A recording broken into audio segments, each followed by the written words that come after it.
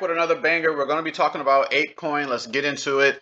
APEUSD. APEUSD. Now, I had some old levels on Apecoin. APEUSD. Let's take that off.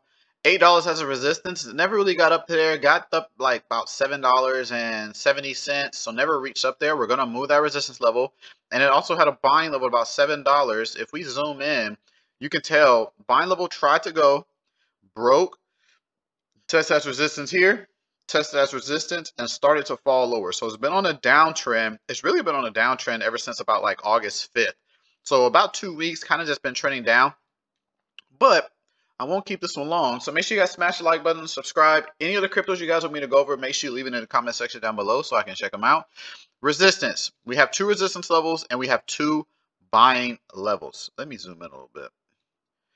Okay, so let me put the 2 resistance levels on here first, and then I'll put the buying levels, and then I'll explain them also. Now, this first buying level is actually pretty massive. So if we don't show buying pressure at that area, we're probably going to be going down on Apecoin. Okay, we're probably going to be going down. Okay, so we have 4 levels to be watching out for.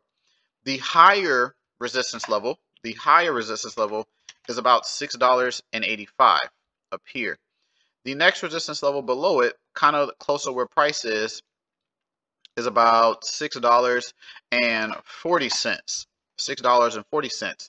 Then I'll also explain to what I'm looking for on this Apecoin type of move, because Apecoin is trending down, but let me put these on there first. This is about $5.85, and then the other one is about $5.65. Okay, so what we're looking at now. So I have my 2 buying levels and my 2 resistance levels. Now, notice how price is like moving down, right? It's on that downward movement. One, at a price level, it's going to start finding support, right? We're going to be in this support phase. This is what we want to be watching out for. We want to be watching out for that support phase, because once that support phase comes in, we're going to have that U-turn to the upper side. This is what I'm trying to get in on the upper side of Apecoin. Just how it was going down here, for an example. See how this was pulling down right here? Pulling down. It found support, right? It found support. It stayed here for about a week of support, and then it started to get what? That upward side of movement. That's what I'm looking for here. So for now, we have our 2 buying levels about $5.85 and $5.65. These are also support levels.